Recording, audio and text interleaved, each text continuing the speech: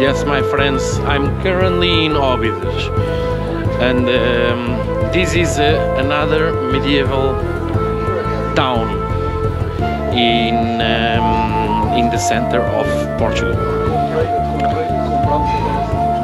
Strongly advise to visit this town.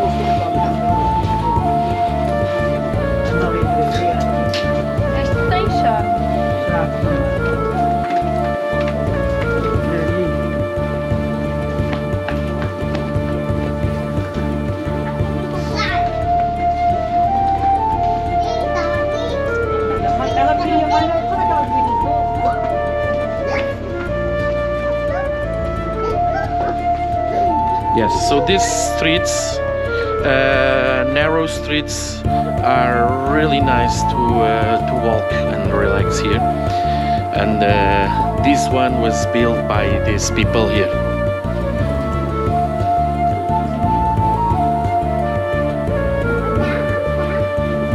The Crusades to save the kingdom at that moment.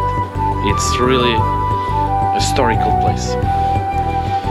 Óbidos, and famous by ginginha. Yes.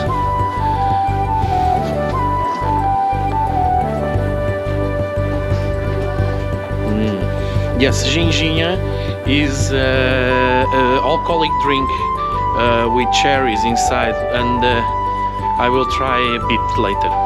That one. It's quite strong.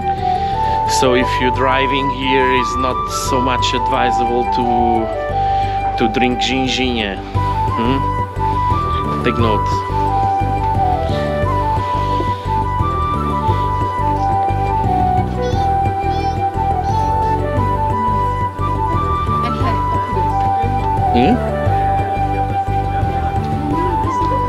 Yeah, we go to a restaurant there. We were worried that the restaurants, due to the pandemic, they are closed, but now they are open. So we can try eventually a restaurant here and check how's the food. Yes. This one, it's also the Christmas town. So that's why you have all this decorated here with the Christmas decoration. It's really nice to visit this city. Yeah.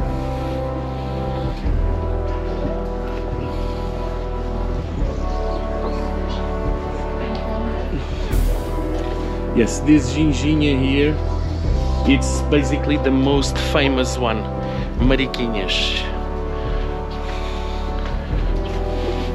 Yes.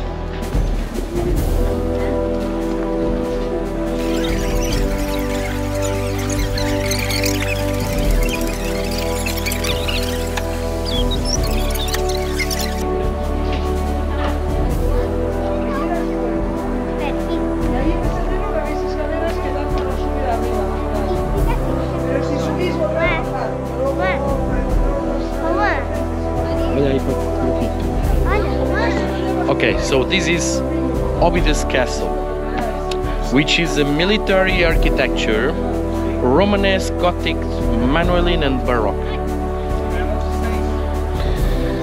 Yes, so what they say here, my friends, is this one is probably Islamic origin, built on the highest part of the hill in Obidos, complemented with the so-called Cerca Velha, Albarrán Tower and Arc Tower. So after the Christian reconquest, it underwent expansions and fortifications in order of several kings, notably the construction of the Barbarican, the Tower of King Dinis and the Tower of King Fernando, as well the Cerca Nova. In the 16th century, the Governor Palace was rebuilt, and in 1948 it received works to be adapted to the historic inn.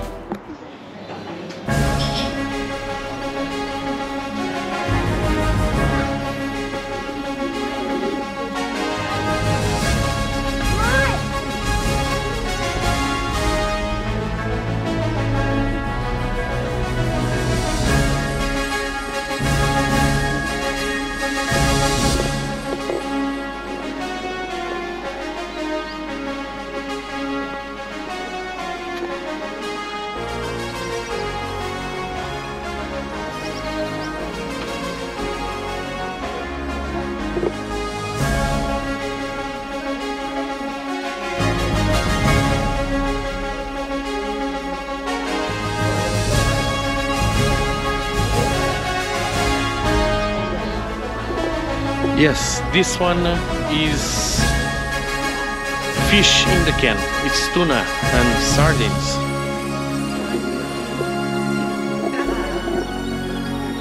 Voila! So that's the story of Obidos. Very, very long time ago.